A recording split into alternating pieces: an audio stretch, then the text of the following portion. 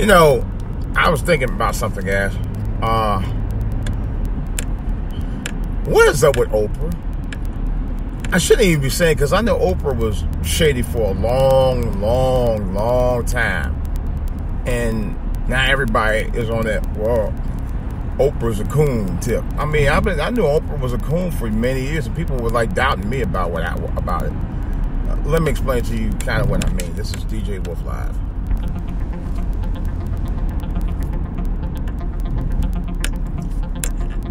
All right, guys. Oprah Winfrey, Negro woman of the South. She actually is from the South. She's from Mississippi. That's where she was born and raised, actually. She for years had been a coon. That's been. I don't know why everybody ever since she started talking about Michael Jackson recently, because of the HBO movie documentary Leaving Neverland came out, and she had interviewed the three key people that was involved with the film, and people all of a sudden now talking about, oh, well, she's a coon. I said, wait, what the fuck y'all realize Oprah was a coon? Oh, Oprah always been a coon. This is the woman who caters to a specific audience for decades. This is a woman who had started a book club. Okay. This is the woman who had the biggest names in Hollywood she had on her show weren't black. They were white. Almost all white. Most rappers she wouldn't even have on the show. I don't know if any rappers she had on the show. You know, 50 Cent and Ice Cube and others have had films out. Oh yeah, she had Will Smith, I'm sorry. But those guys she wouldn't put on the show. Yeah. She was trying to be PC, politically correct at this month. And I kind of knew something about her wasn't right with me for a long time. I talked about that all the way back from 1992. You know, Oprah was a coon fest. You know, people talking about Oprah was going to get married to Stedman. I knew, I called it out. I told people, I said, Oprah ain't marrying no man. She don't want no man. I knew that then. I was one of the first people to call out by her and Gayle King. I knew that. She ain't want no man. She ain't even looking for no man. She really wasn't. You know? Oprah been abused by guys. Men in her own family. But, you know, at least that's what was alleged. And I'm going to say alleged. She might actually say it, but I'm going to say alleged. That's what was alleged. I'll leave it there. But I knew all the time she didn't want no dude, because she didn't marry Stedman. I said, she had been dating Stedman for what, at the time, almost a decade. I said, she ain't marrying that guy. And I was right. This is when she actually was supposed to get married. And she never married. Oprah never wanted no man. She did a lot of men bashing on her show for years. You know? So why all of a sudden black people surprised that Oprah is a coon? All of a sudden. All of a sudden. Oprah been a coon. Where is this energy coming from? Oh, she's a coon. She talked about Michael. Remember, Oprah was the one who started the downfall, or really put the knife in Michael Jackson's back with her legendary interview back in 1993. Why is anybody surprised? She was the one who started it. She initialized it. So why is anybody shocked about her throwing Michael Jackson under the bus? You know, she did it before. That's what she was the initiator of it. The whole thing. You know? And to be honest, she was set up to do that. Not that she was set up, but she was heavily involved with the downfall of Michael Jackson. Early on. From the inception. You know?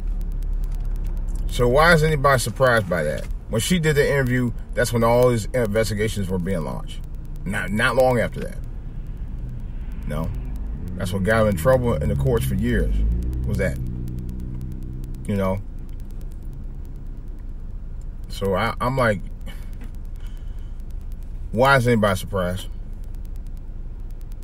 I've never been surprised. I knew Oprah was a coon for decades. Everybody all of a sudden, woo, I didn't know that. Man, please.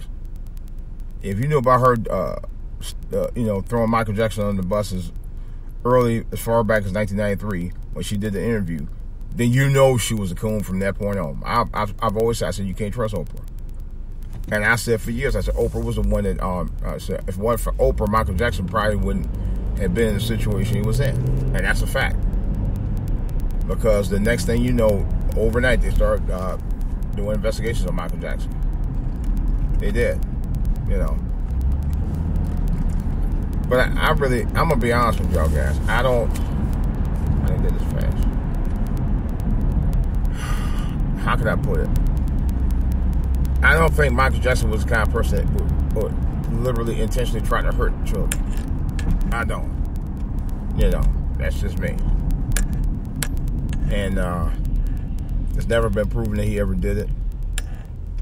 And yet, they still throwing him under the bus 10 years later. You know, the media, along with Oprah, won't give Michael Jackson a rest. Literally won't give him a rest. You know, they've been making money off of him forever and a day, and they continue to do so today. Except now that they're besmirching his name. You know, they're throwing his name under the bus. That's what they're actually doing.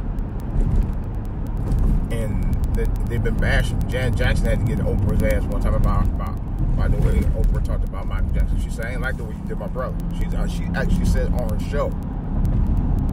You know, Oprah, and I talked about before, Oprah has been known for having beefs with people, especially in black entertainment, for decades. You ain't never really known her to have too many beefs with white people. Most of the beefs I know her to have beefs with were black entertainers. Ice Cube, 50 Cent, that I know of. I mean, I heard something about that, but Ice Cube I know had a beef with her. She had beef with the Wayans because they did a skit about her, which it was a comedy skit. Well, I was being hurt that time, and they ain't like what you're doing. And she had them apologize to her. I was like, really? Really, Oprah? She literally had them apologize to her for doing a skit on their show about her. It was a skit. You know? By the time she had already lost the weight, I'm like, why you getting mad? You get mad because they did a joke, they did a skit about you. She literally got upset about it. Yeah, she absolutely got upset about it. She didn't like it at all.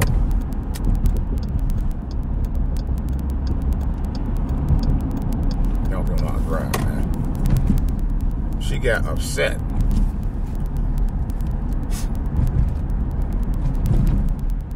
Because they talked about it. Crazy as fuck. You know, but yeah, and I think she even pissed off Bill Cosby on one of her last shows that she did. Right around the time he just before they started talking about him. You know, with the Hannibal Buress thing that got him in trouble. You know, so but Oprah been a con, man.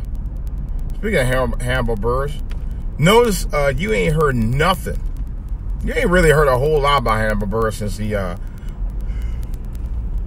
talked about Bill Cosby in his comedy skit. The comedy skit that he talked about Bill Cosby that led to the allegations that led to the trial of Bill Cosby, that led him to jail. Ain't heard nothing from Hannibal Buress after that. Yeah. It's been all quiet on the Western Front when it comes to him. You ain't heard nothing else about Hannibal Buress after that. Yeah. Not a word, not nothing, not anything. It's been like, yeah, nada. Yep, everything's been like peachy quiet. Yep. These people, man, I swear, probably nuts. Can't get out of here.